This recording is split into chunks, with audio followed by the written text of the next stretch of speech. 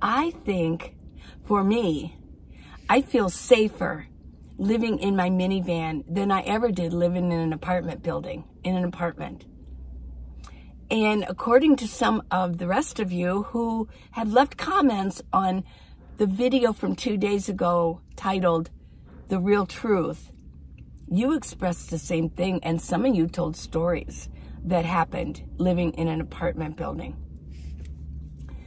Well, I've been talking about the influence, the events that have influenced my desire to be a nomad. Why do I find this lifestyle so appealing? And I woke up one morning and I was thinking about that, and 4 events popped into my head. Well, 2 days ago, on the video titled The Real Truth, I talked about 2 of them. They were very similar, but they were 2 events. And today I'm going to talk about 2 more. 2 events that were in my life. One indirectly and then one more directly. And both of them this time have to do with apartments. Well, I'm Minivan Lee. And I have lived in my minivan for 6 years, and I really enjoy it. I mean, it's not rainbows and unicorns every single day, but I really do enjoy it. Now, some of you are new to my channel, and you have a lot of questions, and I love them. I've been answering a lot of your questions recently. For those of you who have been with me for 3 years, it's almost a couple days shy of being 3 years exactly when I started my YouTube channel. And some of you have been with me, and I just love you. Thank you for sticking with me all this time, and welcome to all the new viewers of my channel. I'm different. I'm a little bit different, and I have a lot of variety. I don't always just talk about the nomad life. I ponder things. I just am constantly looking like, why? And why is that the way that is? And I'm very much interested in human behavior. Why do we do the things that we do? I do have a bachelor's degree in behavioral sciences, and I graduated from the University of Arizona.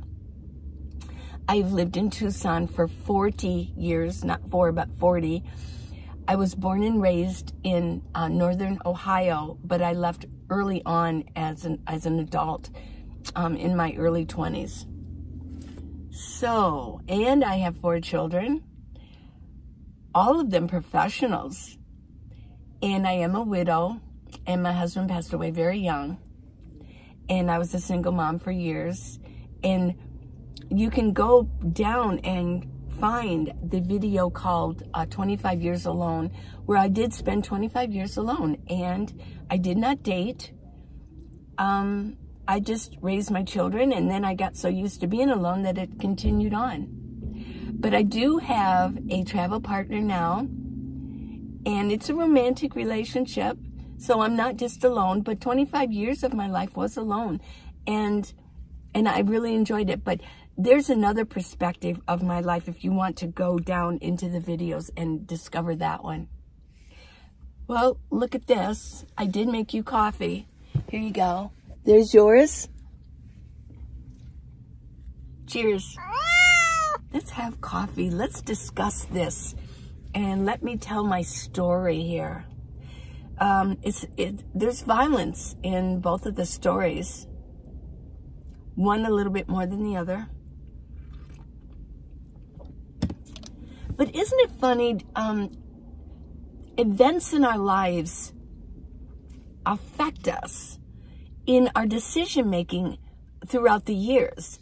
Now, I've talked a lot about get rid of the past and create your own future. I'm a big believer in that some people say, well, I don't know the future.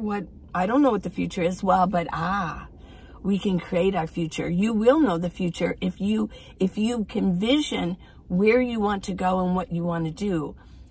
It will open up for you. It's just it works that way. It just does. Now, I don't know what the details are. The details might be a little different than what you vision in your mind, but the end result is going to come. So, what you hold in your head, you hold in your hand. That's an old saying, and I find it to be totally true. So we can vision and decide what kind of future do we want to have. Well, so if I'm talking about this back here and not this, why would I be doing that if I'm so bent on looking toward the future? Well, because our minds, the human mind, is a very complex machine. And we can go back to the past. But if we can take the emotions out of it that sometimes paralyze us. Oh my gosh, you know, we think of the past and and there's so much emotion still attached to that thinking about the past that it can paralyze our future, and we drag it into our future. But if we can take that past, take all the emotion out of it and learn something from it, we can turn it into wisdom and then move forward into the future. So with that said, I want to talk about 2 instances in my life that I do believe influenced me and led me to almost glorify the nomad life, because I think I feel safer. I think it looked like a safer situation. Well, let me go back. This was in the early 80s, and it has to do with my grandmother. The last time I saw her, she had moved to Pennsylvania, and the last time I saw her was when my oldest daughter went back to Ohio to visit my parents. And my oldest daughter, she was just a little tyke. Well, my mother went with me, and we got the 4 generations, you know, my grandmother, my mother, me, and my oldest daughter at that time. Well, that's the last time I saw her, but she did move to Pennsylvania along with my mother's sister and her husband. This was in the 1980s. So let me get started with this. She was a Baptist. She had become a Baptist, you know. And I only mention that because it's part of the story. Well, there was a young fellow, more my age, maybe a couple years older than me, who lived in the apartment below her. And he became a problem. According to reports, he was a Vietnam vet, and he was obviously having mental problems.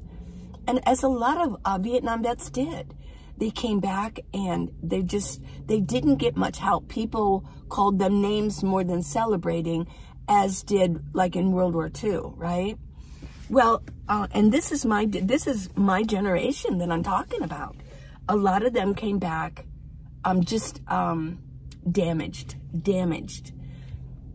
Well, he lived downstairs, and she had a lot of problems with him. He would be knocking on, knocking on her ceiling because she was above, so it'd be her floor. And he would go up to her apartment and accuse her of talking to God about him. Yeah. Well, I can only surmise that maybe at some point she did talk to him about God. I don't know those little details. Or sometimes the walls are so thin in apartments that he may have heard her praying or listening to the TV, something like that. I don't think these are very posh apartments. But I wasn't there. Well, what happened was it ultimately came to a head one day. And my grandmother complained to my aunt and my uncle. And so they said, well, they'll come and talk to him. This is probably around maybe 5, 6 o'clock in the evening. Well, earlier that day, he bought a gun. He bought a firearm. This is in the news. It was in the news. I mean, this was a big deal, and in the area where my grandmother lived.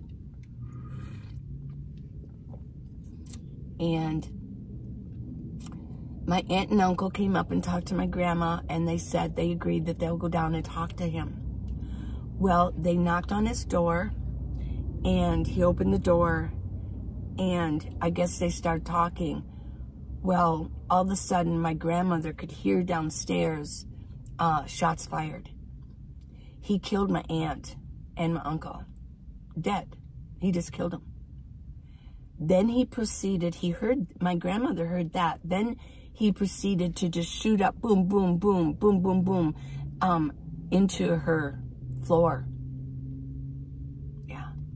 Well, I mean, I'm not emotional about this. You know, the only emotion is that's scary. And it affected me in a very profound way when I heard about this. And I wasn't overly close to my grandma, and I will mention why it isn't relevant to the story, but it's relevant to my life.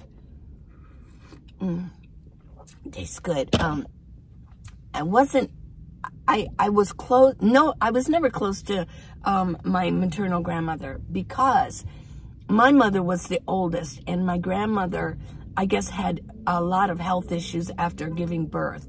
So my mother was with her grandmother, which would be my great-grandmother. And when it was time, and my grandmother felt that she could take on my mother, my mother wanted nothing really to do with her. She didn't really know her, you know. She wanted her grandmother. So ultimately, my great-grandmother raised my mother. So, and then of course my grandma went on to have a large family. But I don't know, it was a little confusing as I was a child. I was closer to my paternal grandmother, my dad's, I called her Grammy and Papa. Yeah, Grammy and Papa, yeah. I was very close to them. But I still had an affinity for my grandmother. I mean, as I got older, I started realizing, well, that's my grandmother. Why am I not having a great relationship with her? So I was very interested in what had happened. And I was devastated by it. I thought, this is crazy. And I was devastated for the fact that this can happen. And apartment buildings can be so dangerous. There's one of the reasons, and I believe that affected me. I began writing to my grandmother when I heard about it. And we got a little bit closer, but only through, you know, like pen pal, but writing. And then she passed. But I really remember contemplating how horrible that would have been for her to hear her daughter and son-in-law shot dead. Of course, at the time she didn't know. I mean, it wasn't until later that she was probably terrified having bullets come at her. So yeah. Okay, well, that's that story. And it came to me one morning. I was laying where I sleep here in my minivan, and I lay down my bed, and I was thinking about the incidences of why I'm so attracted to this lifestyle. Why was I from the very beginning? Those incidences that I talk about are not the catalyst for me, like, oh, I must go live in a minivan, I must go in a vehicle. But when I first saw it on YouTube, my daughter alerted me to it. She saw a video on Bob Wells, and she says, Mom, you got to see these videos. And I'm like, okay. And this was probably a good 4 or 5 years before I ever became a nomad. And I was like, wow. I started watching them fervently, and yeah, I was amazed. And I remember seeing a video with a minivan, and I thought, with a no build, and I thought, that's what I want. And I don't want a build out, because I saw some with build outs where they have bed frames and their bedding's on top of it and they can store things underneath. I did not want that. I'm more of I'll sit on the floor. I'm more of a hippie bohemian type. I'll sit right on the floor. I'm very agile. I've done yoga all my life. I don't really call it yoga anymore. It's really stretching. because I've tweaked it so much. But yeah, I would stretch, and I've been into dancing. I've had ballet. I've just been one of those that loves to walk, exercise, keep fit and trim, and eat healthy. So yeah, when I saw that, I thought, oh my gosh, I want that. I want to live like that. That looks so fun. I like small spaces. The minivan would be mine. I wouldn't be renting anymore. Right. So those incidents aren't the catalyst. They're just, they influenced my desire. They influenced my wants and needs. Right. Now, number 2. The second, I love sitting on this perch. This is my storytelling position. I love it. It's just different being up here. I'm usually in the back, but you've been watching me for a while. You know that. So let's fast forward to the mid-90s. In Tucson, I was a single mom. I was a widow at that time. And I just moved into these apartments. Well, about a month after moving in, I got a knock on the door. So, okay, I looked out, and I recognized that it was a man that lived below me. So I opened the door. He was not a happy camper. He was quite hostile and upset, and began berating me for making too much noise. That's one of the issues with living in an apartment. Yeah. If you're down below, you're going to hear people walking.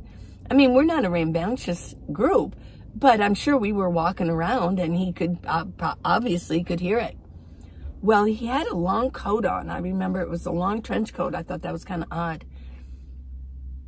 And he said, if I hear any more noise up here, and he opened his coat, you'd think there'd be like a shotgun in there, but oh no.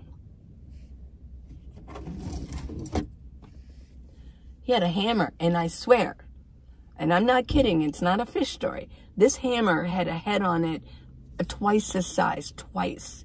And it was in his coat. Like there was a pocket inside, and it was sitting in there, and he just opened his coat. And he looked at me. Well, it was pretty shocking. And, you know, one of the reasons that I never can forget that is because after that I had you know, bad dreams about it. I kept dreaming for even after we moved away. We didn't stay long. After moving away, I would still have these dreams that the floor of where I was living, sometimes it'd be a house, sometimes, you know how dreams go. It doesn't make sense, but there would be like, there were holes in the floor. And I always had to be careful. I could never be comfortable walking around because I always had to make sure that I was on like a board to walk across the room because there were holes in there. And I know that was from them because I started having them afterwards, that I felt like subconsciously it was like there was no solid ground underneath my feet living in an upstairs apartment. Yeah. So I mentioned to the manager of the apartment and told him what was the deal. And they pretty much favored him because I guess he'd been there for a while. And he had a couple sons. I guess he was a single dad. He had a couple of sons. And there was no proof. He would have denied that he had that hammer there, but it was there. He was letting me know that he was dangerous and he could turn violent. So there's number 2. Now, I did get one comment, and I can't think of your name. I forget to write it down, but you said that you lived in Tucson and you had problems in the central part of the city. Something had happened, so you had to go you'd lost your job or something, so you had to go more to the south side of Tucson. And it was just crime-ridden, yeah. There was a lot of violence, and pretty much slumlords were running those apartments. Yeah, there's little enclaves in Tucson Tucson can be the Wild West. Yeah. You have to be able to stand up for yourself in Tucson. You just do. And, I mean, if you're going to go way up, like in the foothills and go way up in the northern area or way northeast, oh, you've got some real nice homes. You've got better schools. Oh, yeah. But if you're central in some of the areas or you're going, go south, yeah. It can be pretty tough, yeah. It really can. So, and I know, you know, I've had, my kids had to be quite street smart when we were living in apartments. There's a lot of issues with apartments, people. And some of you, I'm going to guess that maybe like half-half. Half of you have lived in apartments. You did not have large bank accounts. Maybe you were single moms. You had to spend your money for your kids and not so much in stock market and thinking in those wealthy, abundant terms. Some of us have lived in lack for a long time, and there were struggles going on financially so we could raise our kids. Well, I'm going to say the other half have never had that problem. You've never had that. You're either in the suburbs, you've lived in the suburbs, you've been married for a very long time, and you have no issues with money whatsoever. You're homeowners, and you have always had everything that you need to maintain your home, pay your taxes. So to those of you who, and I'm happy for you, I really am, because I'm sure your kids went to better schools and things like that. So kudos. I'm not denying you that you should not have been happy about it. That's great. I'm really happy because we're all different. But there are circumstances that maybe lead us into not having every little thing that we need, and we have to struggle for it. So for those of you who are more, we're more on the abundant side and still are, yeah, apartment building, living can be very dangerous. It really can. You're at the mercy of a lease. Once you sign that lease, you're pretty much like for a year signing your life away.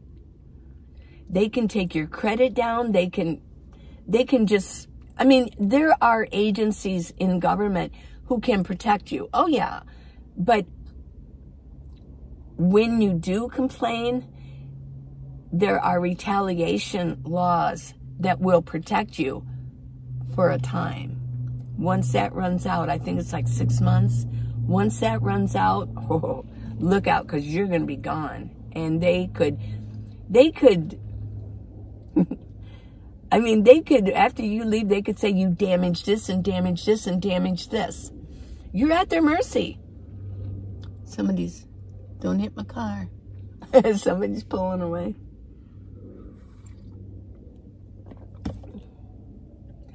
So, these are my stories for the day. And the noise level is rough in an apartment building. Parking, oh my gosh, yeah. What did you say in the one that lived in Tucson? You said that there was a bomb threat. There was a bomb in a car. Her car got hit out in the parking lot. I'm telling you, man, apartment living, which is one of the reasons after apartment living, and I started telling you about the leaky roofs, I had stopped living in apartments and I went to living in houses. But that's what happened. But I still had problems. I'm trying to look back at all the apartments I've ever lived in. I don't know if there wasn't one, if there was even one where I didn't have any trouble whatsoever. I know. Or any of my rentals. So, as you can see, I love my minivan. I just love it. This is my minivan in my living area. Yeah. I have everything I need in here. I mentioned in my last video about this subject that the only other thing that I really kind of miss is having a sink. A sink. But I would not put a sink here because you really have to clean that thing all the time. Oh my gosh, no. I would not want a sink. I just use like I have a collapsible bucket. Here we go. Yeah. And wash up in here. And I don't wash my dishes in there, only my face and my body. As far as dishes go, I have vinegar water, or I use alcohol, paper towels. Yeah. So, those are my stories. And I'm sticking to them. Yeah. I love you guys. Cheers. So please do me a favor. I read all of your comments. I read every single comment. I don't hire somebody to do it. Just to give you a clue, the like really large channels or even medium-sized channels, they pay somebody. They don't have time. Well, I mean, I don't have time either, but I do it. But they do pay somebody to do the comments. And a lot of them admit it, that they don't read comments, that somebody else answers for them. It's me. I'm a one-woman show here. I read all your comments. And I love hearing your stories. So please, let me know a story. If you feel like telling it extensively, you can always email me if you want to just do better at typing, maybe on your computer. Send me an email of your stories. And maybe some of them I'll read on a video. I mean, they've been so interesting, what you have shared with me of why you became a nomad, or why you are drawn to this lifestyle. Yeah, I'm drawn to it, and I realize that those 4 instances and events made me perk up when I first saw it. It's like, that's a perfect alternative to paying rent. Wow. Yeah, I own my minivan. I own it. I paid cash for it. I own it. Doesn't mean I'm not going to have problems with it here and there, but I've got, as long as you have a little bit of a savings, you can fix it. And then I like to have enough savings that if I have to buy another one, I can do that. Okay, everybody, I love you. So go to minivanlee.com. And for neck gaiters, some of you asked what kind of material this is. It's a very soft woven knit. It's made out of polyester, but it's very, very stretchable, and it is very, very soft. I wear, in the winter, I usually wear 2 of them. It just creates, like that, it creates sort of a turtleneck look, and I've got different colors. I've got the big sunglasses, and I've got videos, exercise videos that you can purchase. And what else? Oh, I've got the book, How to Live in a Minivan, the Minivan Lee Way. Lots of lists. It'll get you from the very tip of the beginning all the way to the end and beyond, and with lots of lists. And I've got each subject broken down, and I do believe it is the best nomad book that's ever been written. It's not expensive, it's short and sweet, but it's long enough, and everything that you need to know is there, with lots of lists of how to get started. So with that said, I love you guys. I'll see you tomorrow. Leave me comments. Bye.